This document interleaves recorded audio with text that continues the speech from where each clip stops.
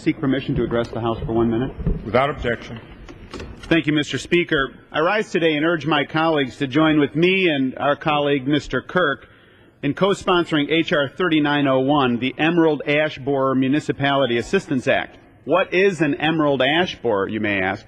Well, it's a nasty little bug that has found its way onto our shores and has a very aggressive disposition towards ash trees in particular. It's a native of China, and there are no known natural predators here in the United States.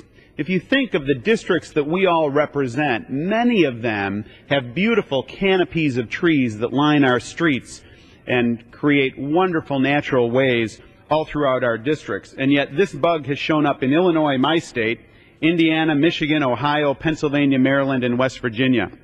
As one researcher of the Morton Arboretum, which I represent, said, the emerald ash borer doesn't just kill a majority of the ash trees it encounters, it seems to kill them all. This legislation creates a revolving loan fund whereby municipalities have access to those monies, and they need this support in order to take on this scourge. Gentleman's time has expired.